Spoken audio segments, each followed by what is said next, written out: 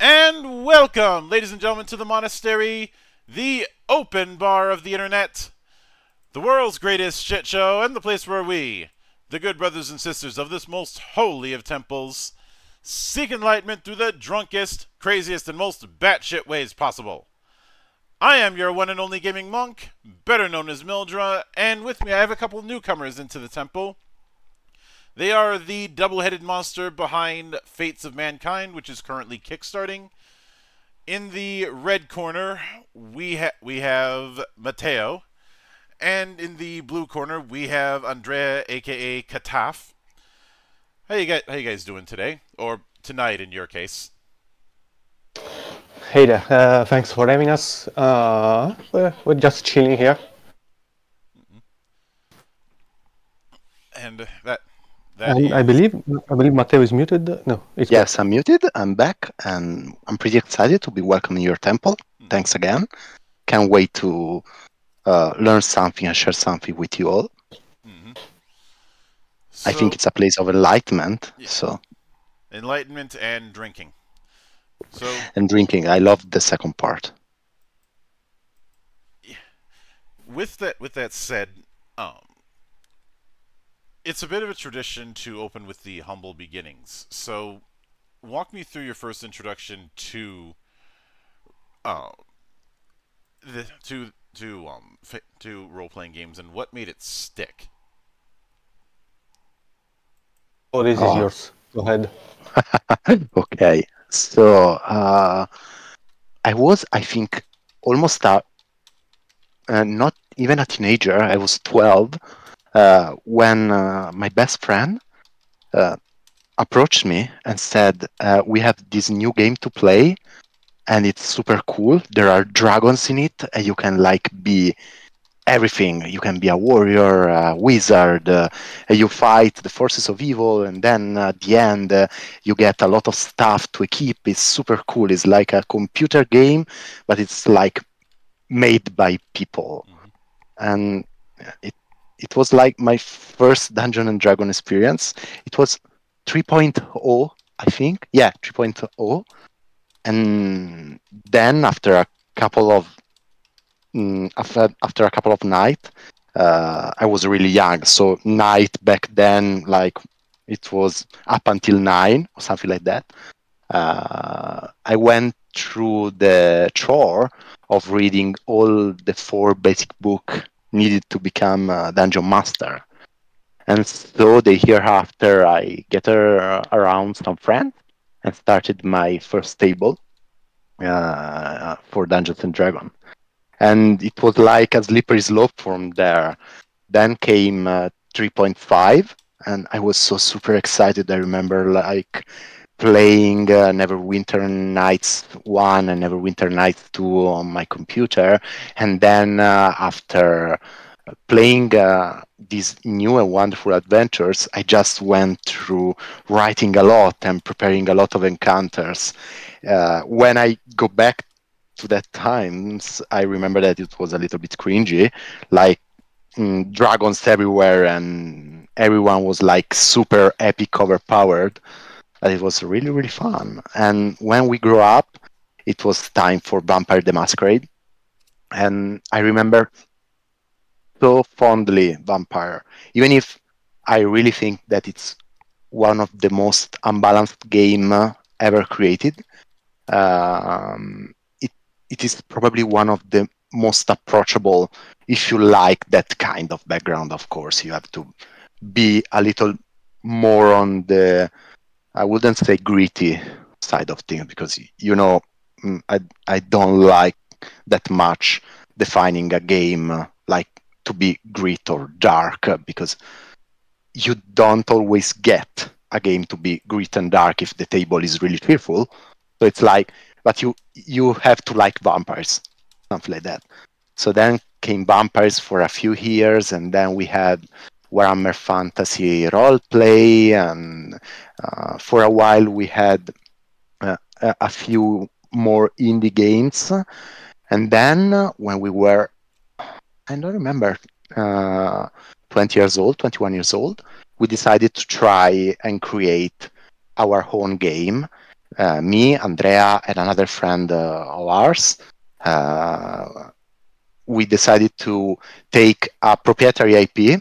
I wouldn't say which one, but it's about hammers and war. And so we decided to try to create our own tabletop RPG. And it was like an effort, one of the biggest effort that we ever made, because when you start create something, you start from some homebrew rules. Everyone has them, even people that is really, really close to the vanilla rule book sometimes has to meddle with the rules. So you always have some kind of homebrew rules, and then you start from there, and then you get to how do you invent a combat system? How do you invent a magic system? Do they work together? Do they cancel each other out? So if you're a mage, will you just destroy everything? Will you like impede a fighter from fighting well, or something like this? Or how do you create a system that let you grow as a character? So we went through like years and years of development for this game that had no future at all. It was a proprietary IP, so it was like a personal exercise of ours. But we managed to finish it, and we played a few games with it. And right now I'm older and wiser, and there were a lot of like gray zones and stuff that needed to be improved, but it was fun. And then after closing that project, in the meantime we still played a lot of games. We had tables all around, and we decided to, I don't know if it's correct, but me and Andrea, we do talk a lot with each other. Like, he's my best friend. He was the best man at my wedding. So we have like this connection of talking about everything.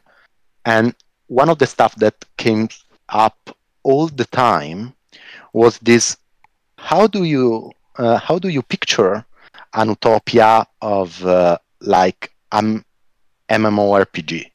So what's your best idea of your MMORPG that will like satisfy every needs you have, like that you sit in front of your computer and you are so happy to play that for like days to end?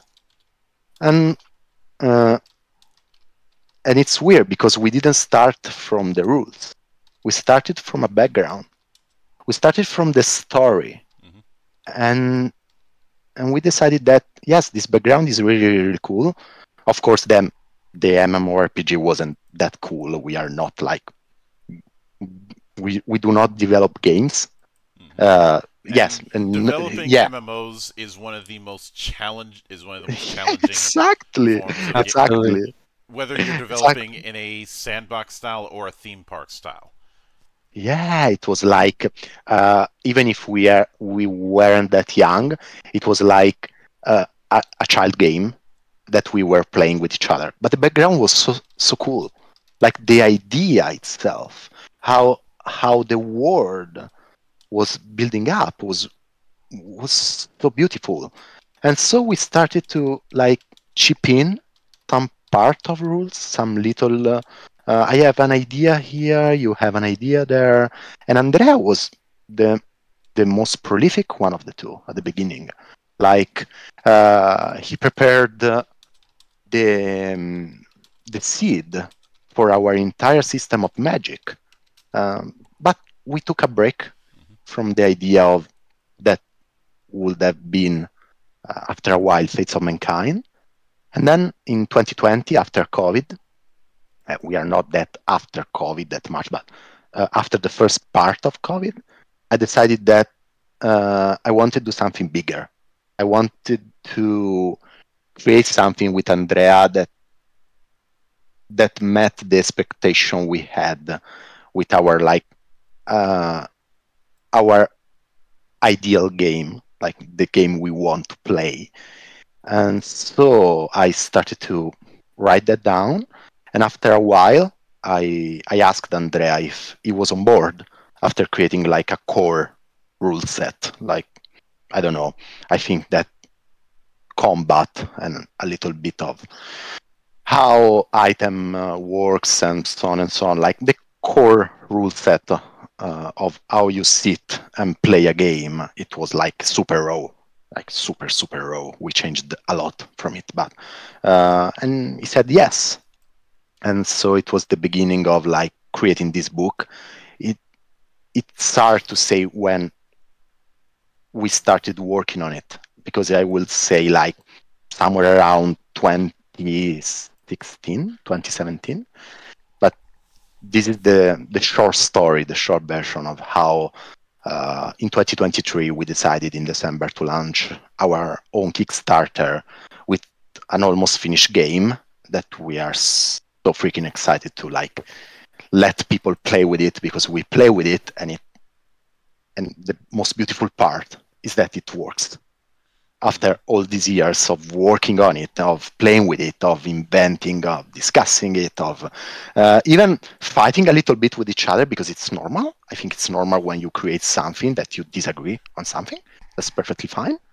And then we gave it to some people, our playtester, that weren't us. Because sometimes when you start creating a game, you normally play it yourself. And then we said, no, you have to try it. You have to, someone else has to play it.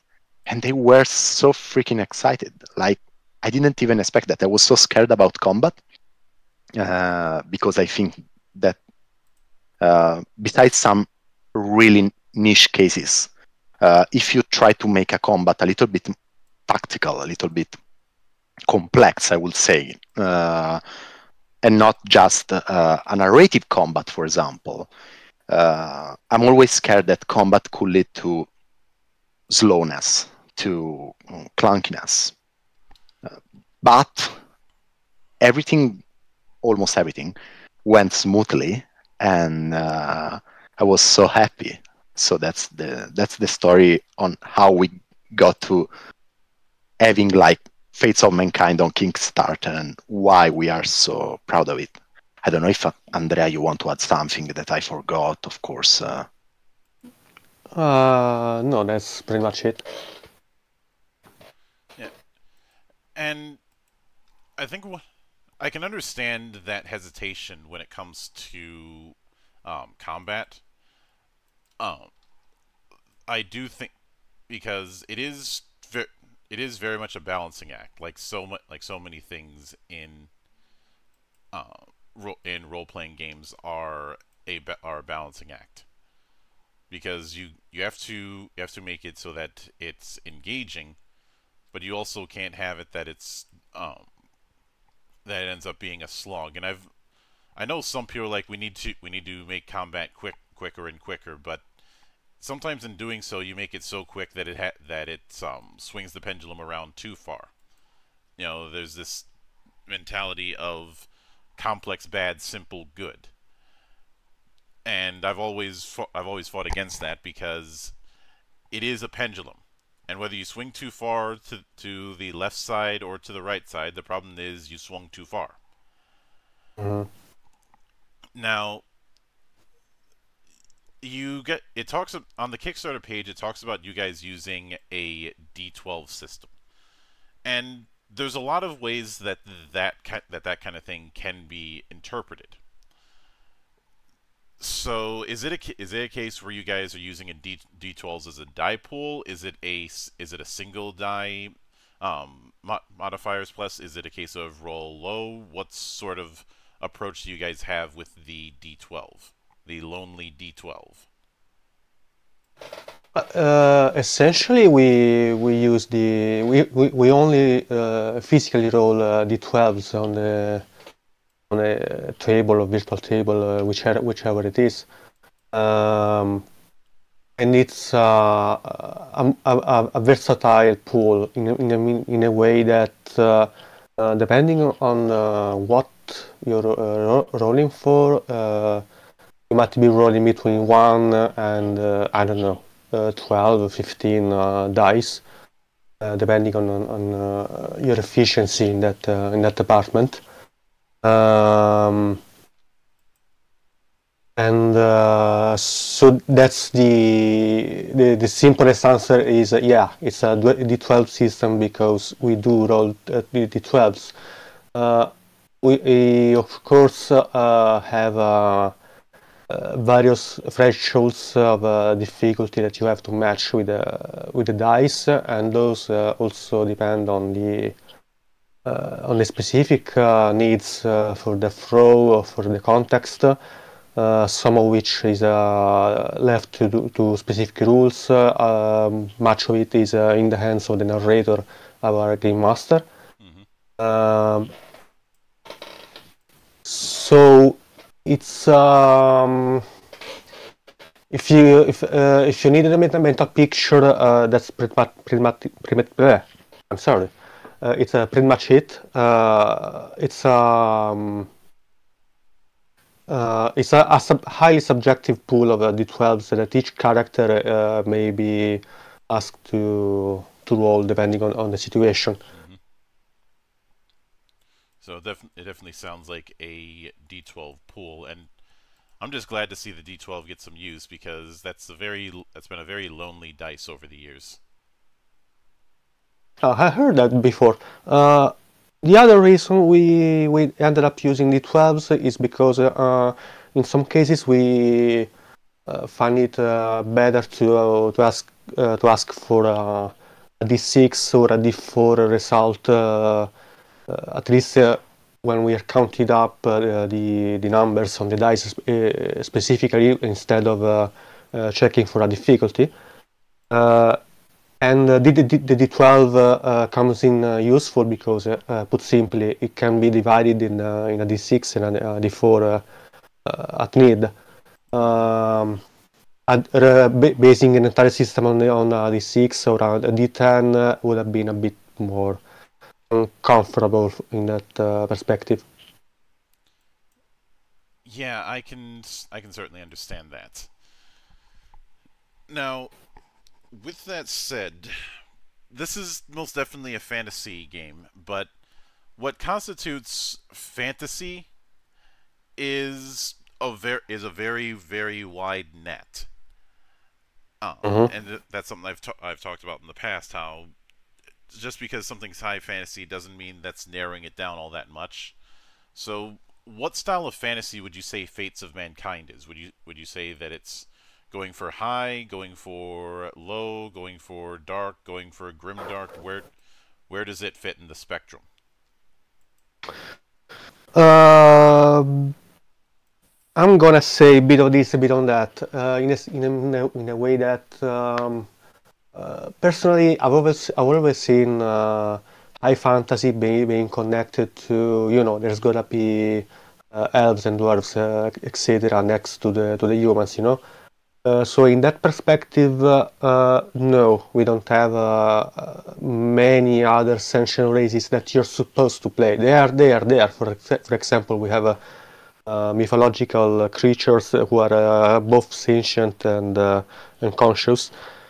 So you can meet those, and I guess that you can make arrangements to even play one. But it's not baseline. Baseline, you're supposed to be a human.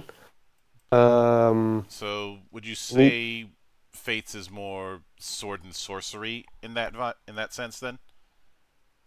Yeah, probably.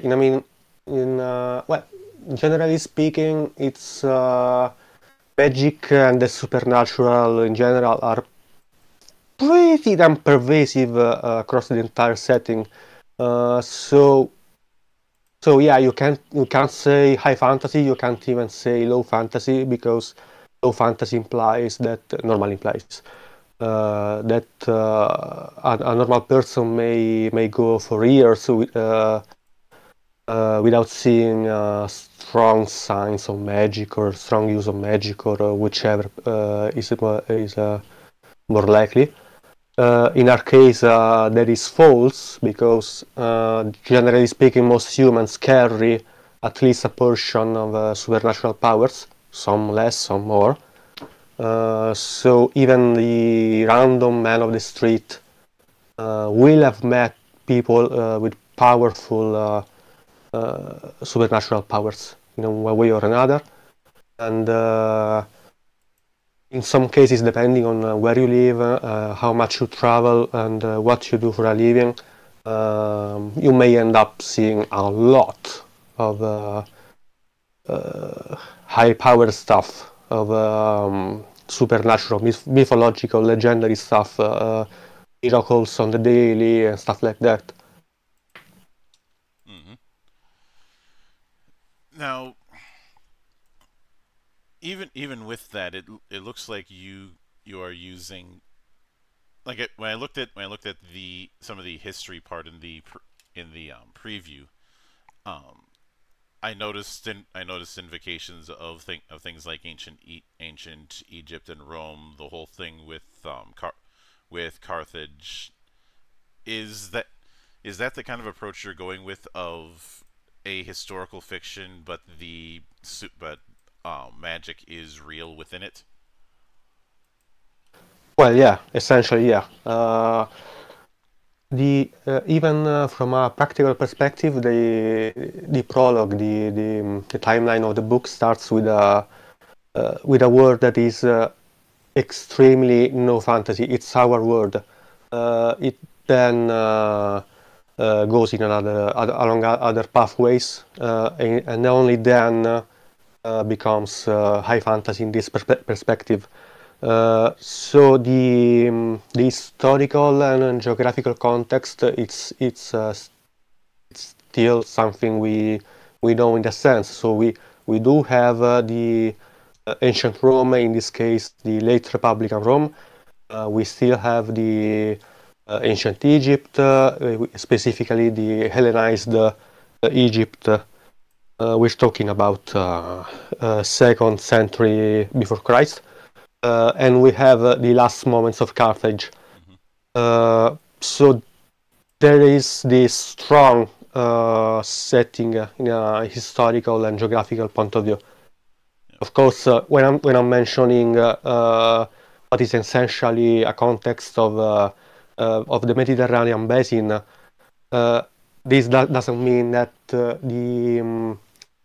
the supernatural context is also limited only to this area, only to Europe and to the Middle East and North Africa. In theory, it extends to the entire world.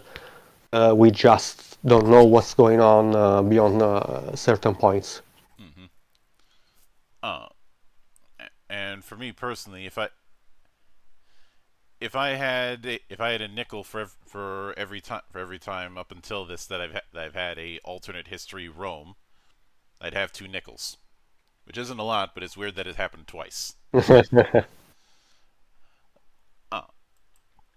Now, with that in mind, one of the things I do find interesting is in the golden rules you listed that everybody gets 1 reroll, or rather, a dice can be rerolled once in a dice roll.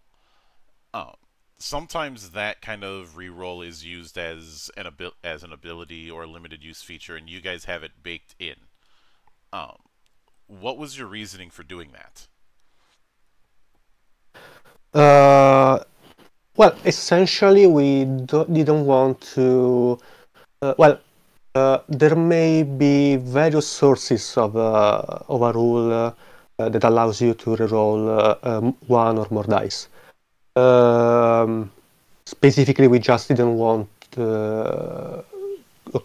occasions where a character or even an NPC would be able to stack these rules so many times that you're rerolling the same die endlessly, or at least multiple times. We just didn't want that to happen, and we we wanted just to be clear that those rules, that kind of rule in particular, cannot stack on the single die. Now, from what it looks like, you guys are using some degree of an archetype system, but if the Master of Trade page on the preview is any indication, you're doing it in a bit of a tree setup, which, given that you had mentioned on the Kickstarter page about a love for the Total War games, was that an influence in terms of building this sort of advancement tree? No, I don't think so. I don't believe that's where my experience specifically. Actually, we both played the Total War games. I just was a lot busier with it in terms of getting modding it, etc. But no, I wouldn't say that. I believe that comes mostly with the age itself. If one wanted to pin it to a game, one could easily pin the more or less age of the game to the centuries handled by Total War Rome 2. But the talents and the customization of the character, no, they got nothing to do with that. Yeah, sorry if I may add something about that. Yeah, the Total War inspiration, as always, is like, as Andrea said, it's more about like the framework, the background of the game. What you cited, Master of Trade, is one of the talent that a character can have or have not in the game, and it's what creates our idea of customization. So it's like talents are less. There are some inspiration that created our idea of talents, but it is mostly not about the background, but it's about the customization that a character can choose to have while growing up, while leveling up in our game. I guess the other answer is just that in terms of talents in particular, we just didn't want the player to go down a forced specialization tree that just said, okay, now you can hit people harder. You just keep hitting people harder and harder and harder until you're a master of hitting people hard in the face. In most cases, we let you play with the direction you're taking. That certainly makes sense. Now, when it comes to the magic system, which there was a bit of a example given with heliomancy, is it a case where you guys are using a point-based pool when it comes to using magic, or is it a case where each school of magic, each school of thought with magic is going to be using the magic system differently? So the core system is pretty much the same across all the schools of magic, so to speak. They each interface with it with certain nuances, which may be they have different bonuses depending on the context, or they have pretty dramatically different ways of or actually interfacing with the spellcasting itself. So in that sense, there is a core system of magic, and all the so-called mages use it. When you say a point-based system, do you mean like you have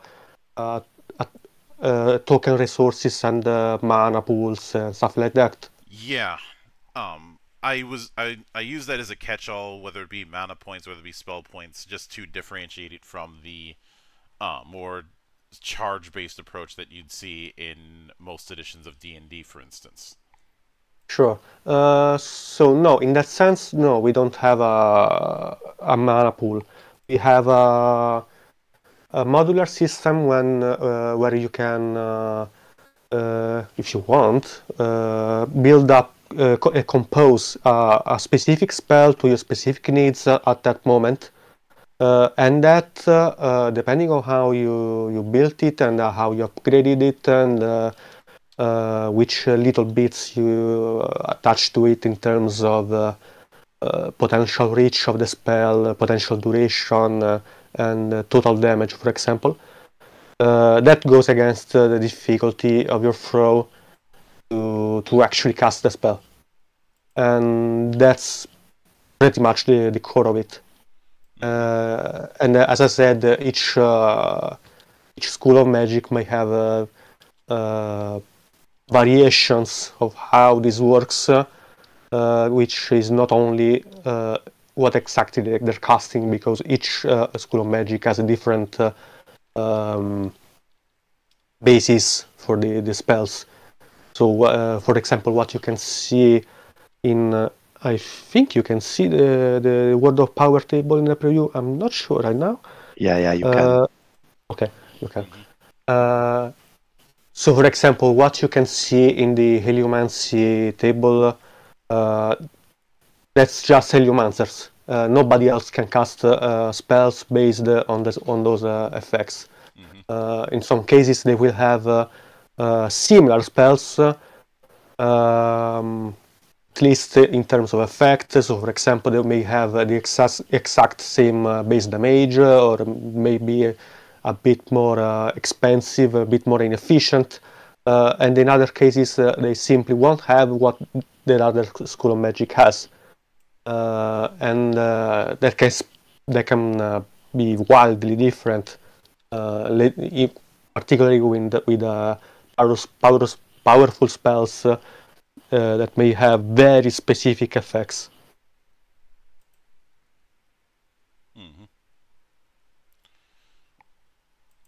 All right. So with that in mind, I know that that's mentioned you guys are doing classes, but is it a case where a class is gonna determine what you're better at, what you learn? Are you going a bit freeform with creation and advancement of characters? Well, we do have classes, as you said, but we started with the idea that as Andrea said, we do not want a character to be taken to a defined and pre-built road for them. So we have a free-form approach. So everyone starts with the creation of their character, and then they grow up and they choose their talents and their aspects, and if they want to, they can be mages and so on and so on and so on. How we created classes, how we implemented classes, we didn't create them, is they give you a certain label, so you can identify your character, or you can even like move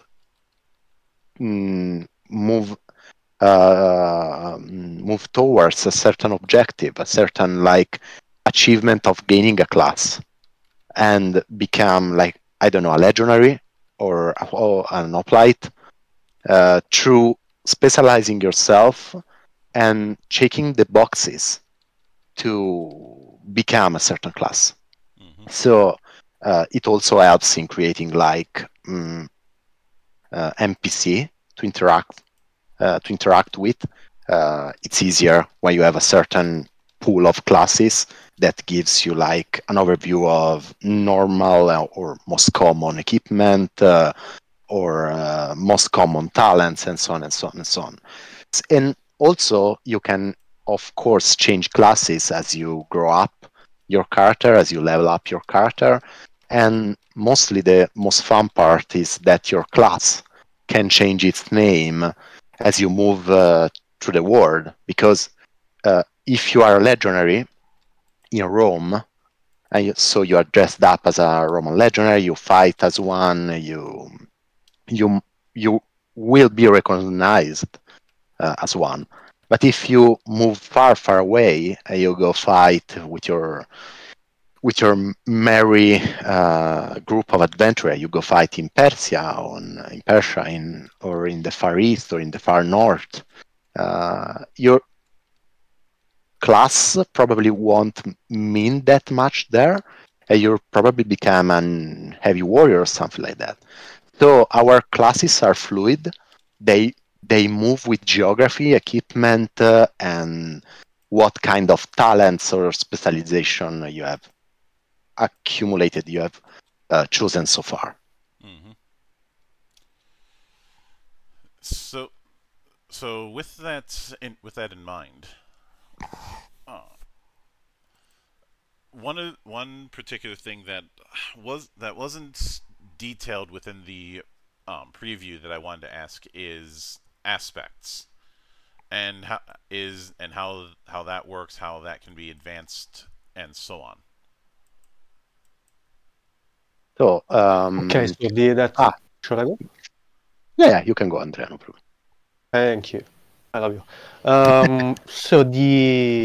So aspects are pretty much the cornerstone of the character creation in a way that classes probably aren't by definition, or by the same fact that that a class is more of a label, whereas the aspect is more of a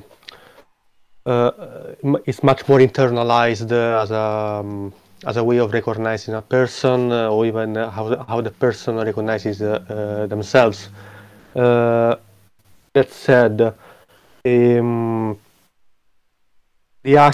whether a person is an aspect or not is not even much of a choice. The aspect, what kind of aspect a person is, and a person is almost invariably an aspect in one way or another, depends on their nature. This nature, in a way, brings up the difference, the distance between the natural world and the supernatural world. And in other words, being an aspect grants a person ideal or divine powers coming from the supernatural world onto the natural world, depending on both on the devotion of the person towards a specific set of deities in some cases, but more loosely speaking, it's purely based on your nature as a person, on your character as a character. Forgive me for this. For your unique combination of moral values, of how you face the world, how you face yourself, so on and so forth. So, for example, a person that is irrevocably belligerent and is pretty much built for a state of rage, if I can say, that's probably going to be an aspect of war, if they are so inclined, if that's the way that this belligerent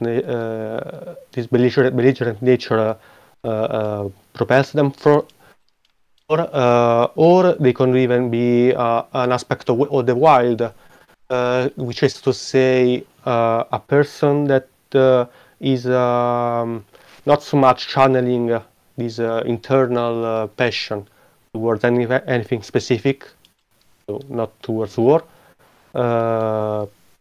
but it's just generally prey to its own wiles and passions, etc. So it's very much built on factors like this, and you could say that that an aspect is what makes a person that person, and then you build a small or a whole palace of supernatural powers on top. that certainly makes sense. So, with that in mind, as I understand it, you guys are planning on a core book, the character sheets, as well as a campaign pack. Um, Mm-hmm. the campaign pack including the module Fate of Hispania, and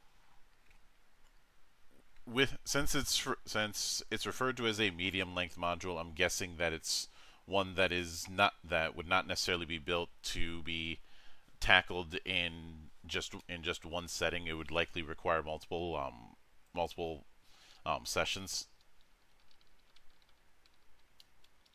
Oh yeah, it's definitely a multi-session campaign. So Fate of Hispania is actually the story for which for the first time, I acted as a game master.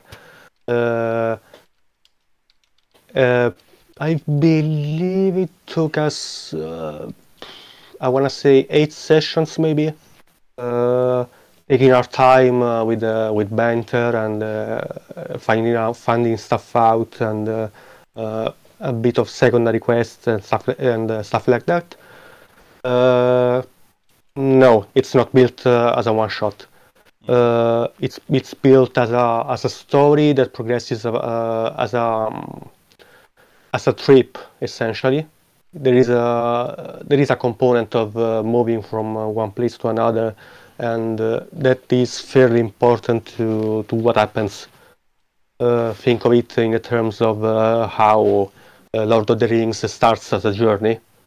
So you can't possibly develop at least the first book. You can't possibly develop the first book of the Lord of the Rings with a party stuck in a single town. That's more or less the same kind of situation. Now, of course, the actual length of the campaign is up to the players. It's up to the narrator. It's up to how you. Actually, it depends on whether you enjoy expanding on certain subjects, or whether you just want to get to the point. So in that way, maybe 8 sessions will be too much for you. Maybe there might be too few. That I can't say. It's not a small story. It's not quite a small story. It can be shortened. It can be lengthened. Which definitely makes sense. So, for the core book, what are you guys shooting for as far as the total page count? We're between 250 and 300 right now, depending on how many pictures you put in, and where you put them in, and in what size, etc. It can vary a lot. Yeah, let's say 280. I'd say that's a reasonable size. Yeah, And also we do not plan to by core we mean like a real core. So we don't plan to add a background book or something like that. We would love, and the project is to expand the world building with stories and campaigns, but not with another book for rule set and so on and so on. So the core book is what you need to play, and then there are the campaigns and so on and so on that will expand on everything else, but not creating new rules besides some little like encounter rules and so on and so on and so on. Yeah. That's in that sense. Yeah, that's all you need. We are not counting on a to say this literally, on a player handbook and one whole book dedicated only for the game master, and one more for the setting, etc. That's it. yeah, I could certainly get that. And unlike say Mongoose Traveler, this isn't something that is dense enough that that one book might be overstuffing. That's what happened when I covered that a while back. But with that said, I do want to sincerely thank you two for taking the time out of your schedule to come all the way to my temple to enjoy what goes down around here. No, thank you for having us. And anytime you see fit to return, the door is always open. As I often say around here, drinking is not mandatory, but it is encouraged. Thank you again for having us. Thank you. And Pardon. No worries.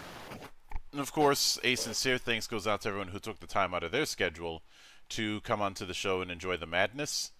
And there will be plenty more where that came from, as there always is here, on the open bar of the internet. But until then, on behalf of the good brothers present and not present, my name is Mildra. I am your gaming monk. Stay fucking frosty, everybody.